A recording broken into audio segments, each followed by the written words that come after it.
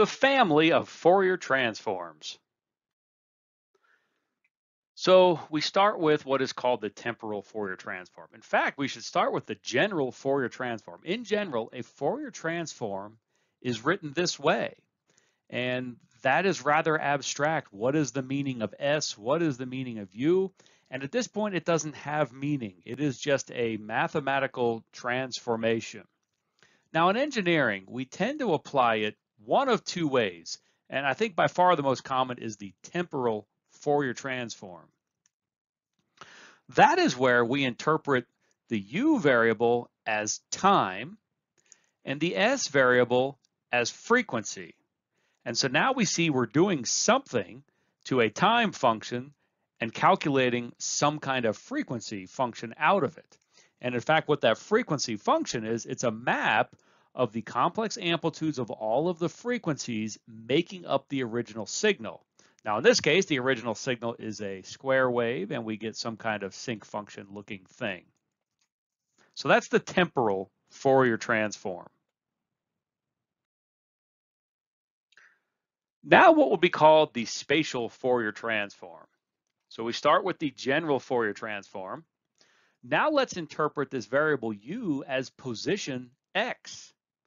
And let's interpret this s variable as a k, sometimes called a momentum vector.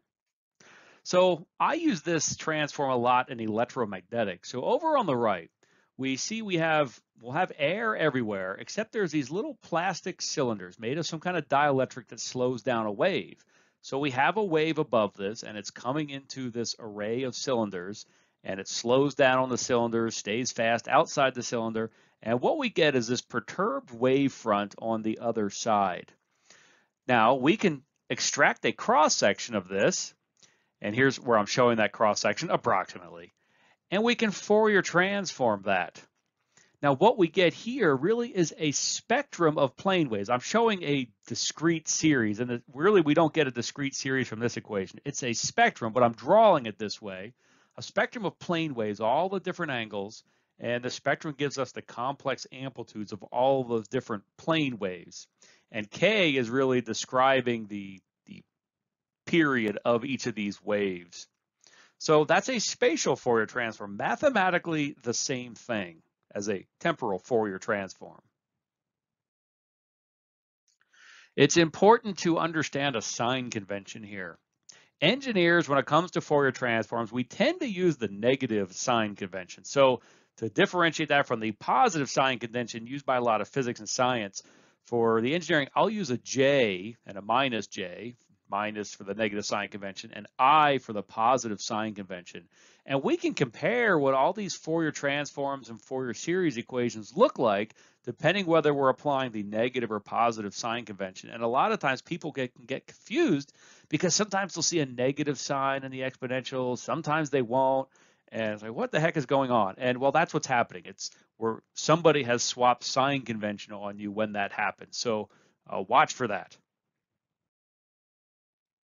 The Fourier series.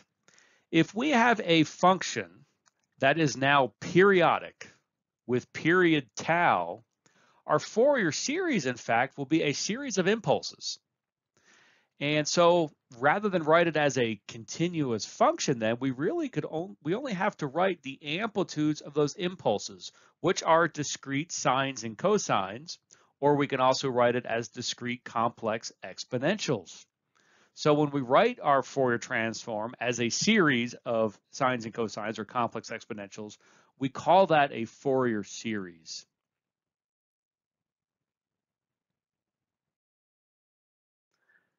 Next, we have what's called the Discrete-Time Fourier transform. So we have a signal now, but it is sampled. So we only know the function at discrete points. If we Fourier transform a sampled function, we get the Discrete-Time Fourier transform. And the Discrete-Time Fourier transform is a continuous function, even though the original function is sampled. Alternatively, we can think of the Discrete-Time Fourier transform as a Fourier series of our frequency domain or Fourier domain signal. Now the discrete Fourier transform, or DFT. Suppose we have a function and we sample it.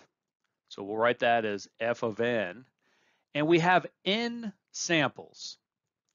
If we calculate the discrete time Fourier transform, it turns out we can extract n points from that. That's our number of samples in the original function, and that completely and uniquely defines our Fourier transform. That set of n points is called the discrete Fourier transform. This is huge. And so here's typically the notation that folks would use for the DFT.